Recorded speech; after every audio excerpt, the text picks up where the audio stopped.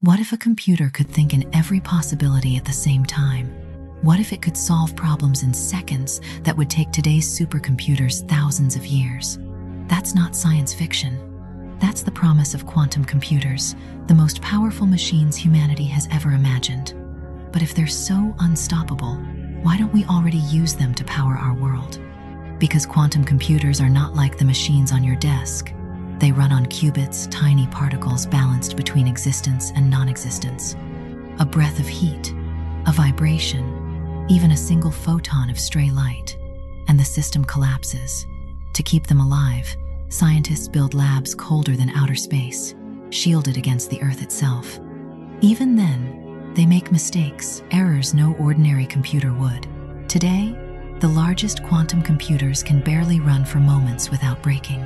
That's why quantum computers are not in your phone or your home. For now, they remain locked in elite laboratories, where they probe chemistry, physics, and cryptography, glimpsing a future where thought itself moves faster than time.